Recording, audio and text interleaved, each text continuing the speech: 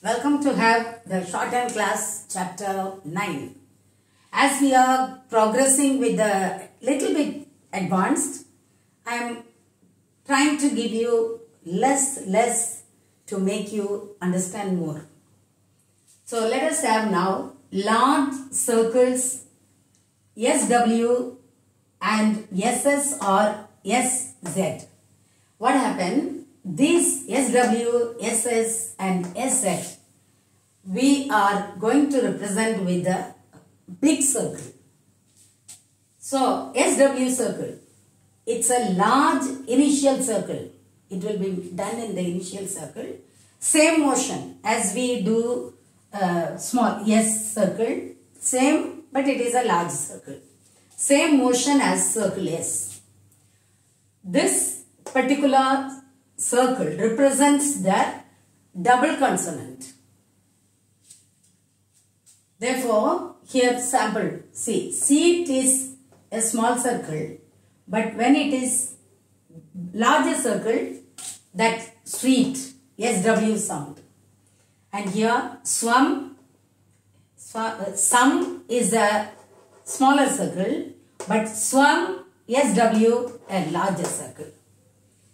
Then, as vowel cannot be written in the circle, we cannot write vowel in the circle, the stroke W must be written in words.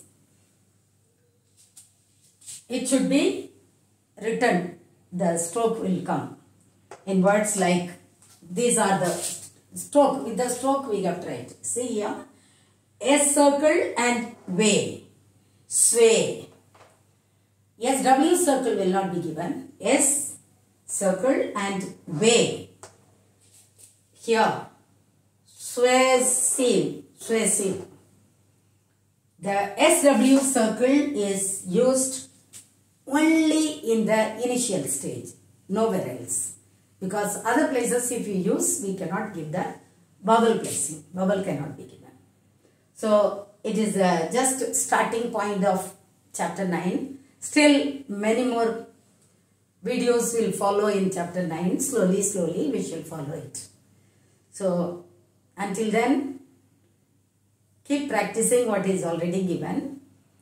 Unless and until you practice more, the interest will not come. Therefore, I request all of you to practice more and more and get well versed with the grammars and other aspects what all taught newly. Thank you and bye-bye.